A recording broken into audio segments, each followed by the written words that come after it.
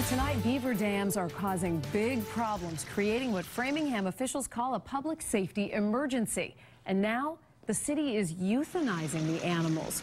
Critics say that solution amounts to animal cruelty. But city officials insist they have no choice. The problem is road flooding, leading to dangerous, icy conditions in two areas of Framingham.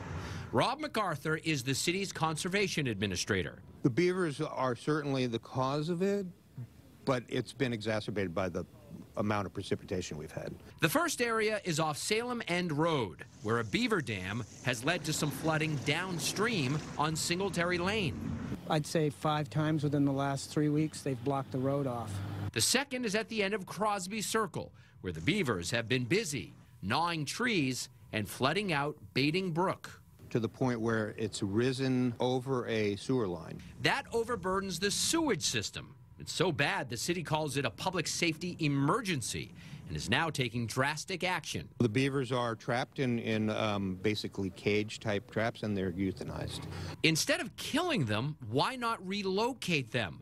Well, state law forbids that because it moves the problem to someone else's neighborhood. It's kind of like damned if you do, damned if you don't. Some groups are firmly against killing the beavers. The People for Ethical Treatment of Animals, or PETA, says declaring a war against beavers for simply doing what beavers do is cruel and foolish.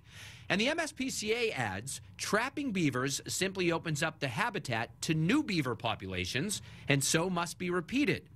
Both groups say there are alternatives, like putting pipes or metal mesh through the dams so water can flow.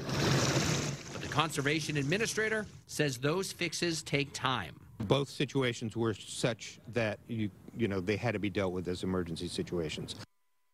Now, city officials also told us that the recent actions are just short-term and that they will look at long-term solutions that don't involve actually killing them. So hopefully the pipes or the mesh will do the job and everybody can coexist. But it's already underway. They're already trapping them. They're already killing them, and a lot of people are upset about it. Hopefully the beavers just run away before that. If you can somehow get through the next couple of months, maybe you'll be spared. Exactly. Let's hope.